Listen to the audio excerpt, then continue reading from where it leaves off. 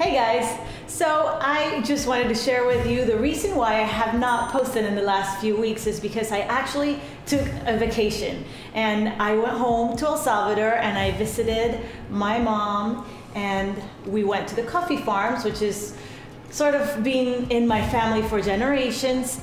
And yes, we usually grow coffee, but this time I got really interested in a cacao tree that I found, and with the help of a local lady, I got to make chocolate.